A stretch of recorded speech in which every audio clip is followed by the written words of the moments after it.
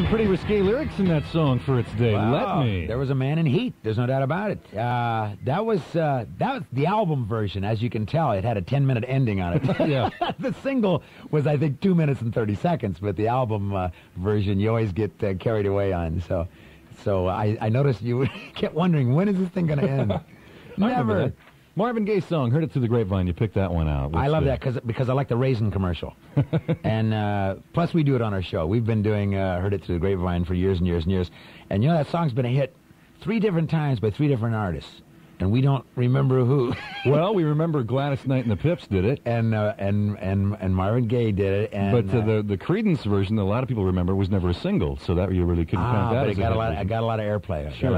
Okay, so maybe that was it. But anyway, Heard It Through the Grapevine refuses to die, and now it's a raisin commercial, so I think it deserved to be on the Electric Lunch. How about Him or Me?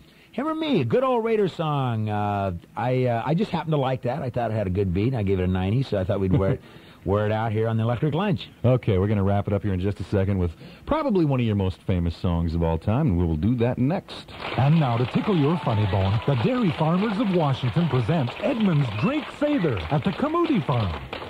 Ever see these empty shopping carts by the roadside? How do they get there? Aisle 5? I thought she said I-5. In these mega supermarkets today. I went in one.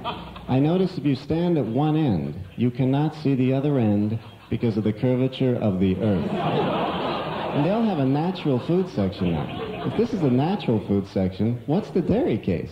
Hardware? Personally, I'd move the natural foods near the milk. They'd sell better, because milk puts you in a natural frame of mind. It's a natural way to get calcium. No pills. You just drink it. So when you're buying milk, you'll have this natural tendency to reach over and grab some wheat germ. Or rice cakes. You know, rice cakes aren't bad if you put enough frosting on them. Be good to your bones. Drink milk. In downtown Seattle. Weekdays till 8, Saturday and Sunday till 5. Oh, Larry, look at this ring. Well, it's too late now. What? I said it's great. It's like wow. The Shane Company. Now you have a friend in the diamond business. Hey, Paul, you got me so carried away here, I almost forgot to do some pretty important business. That's right. Electric lunch break to Hawaii, and we had to pull a name out today. And who's the big winner today? Hey, I'm looking at it. It's old Hank. Henry Stinson.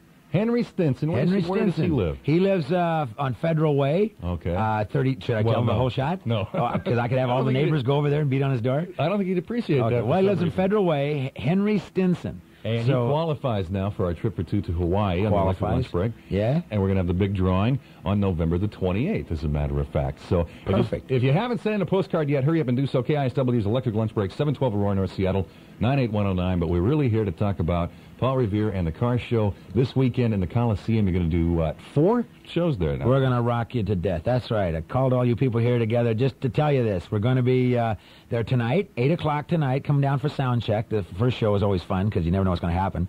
Watch my amplifier blow up or something. Tomorrow we got 2 shows, one at 3 in the afternoon, one at 8 o'clock in the evening. Sunday, 3 o'clock in the afternoon again. So all weekend long is rock and roll at the Coliseum. Also the car show. And scratch your name on the side of the monkey mobile. Don't tell them I said so. They got it roped off. You can't do that. You can do that. Go ahead, guys. Do it.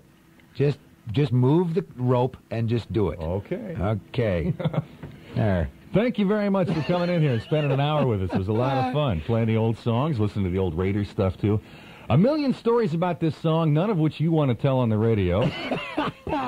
So I'm going to introduce it as the only version of this song ever recorded that you can understand the words. Well, I tell you what, boy, this song, I want to dedicate this song to the Wailers, because if it hadn't been for the Wailers, we'd have never recorded it, and if it hadn't been for us, the Kingsmen would have never recorded it. So anyway, it starts all the way up in Seattle, a group called the Wailers, which is some old friends of mine that I'd like to dedicate this to. But this is our version, and we had a lot of luck with this. This was a #1 record for us all through the Northwest, and people still remember it, still want to hear it.